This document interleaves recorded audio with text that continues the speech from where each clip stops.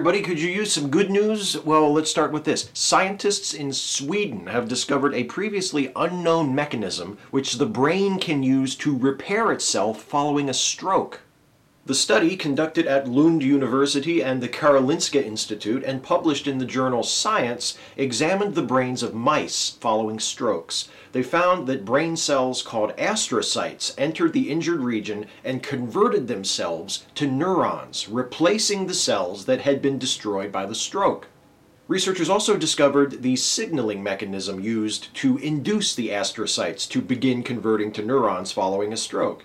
This study is an important first step in finding and learning to manipulate these same neural processes in the human brain, which would be a major breakthrough in the treatment of not only stroke patients, but those who suffer from neurological conditions such as Parkinson's disease and Huntington's disease as well. Next up, a study at the University of Virginia may shed new light on one of the most important events in the evolution of life, the origin of mitochondria.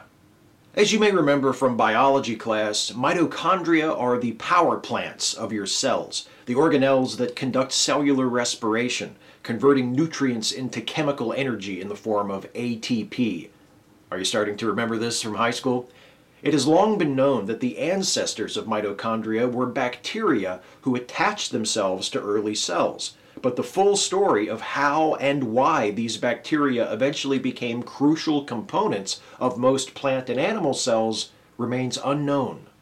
The U.Va study, which sequenced the DNA of 18 types of bacteria closely related to mitochondria, suggests that, contrary to the popular assumption among biologists, the first mitochondria and those early cells they attached themselves to did not have a symbiotic relationship.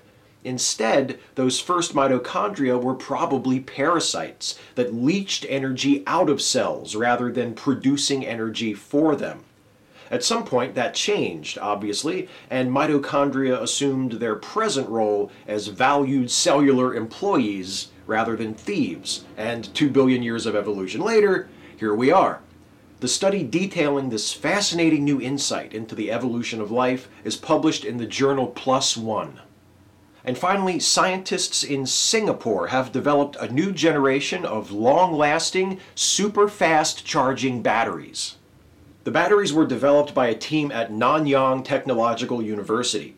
Instead of graphite, the batteries use a specially developed titanium oxide gel for the battery's anode.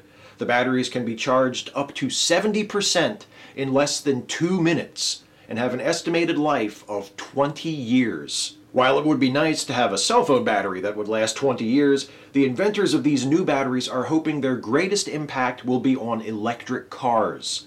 The introduction of a battery that lasts 20 years and can be recharged in the same amount of time it would take to fill up at a gas station could finally make clean, efficient electric motors practical replacements for internal combustion engines in automobiles.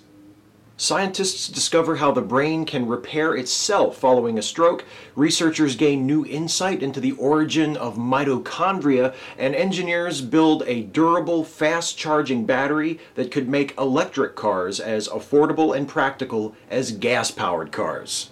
That's the good news. I know.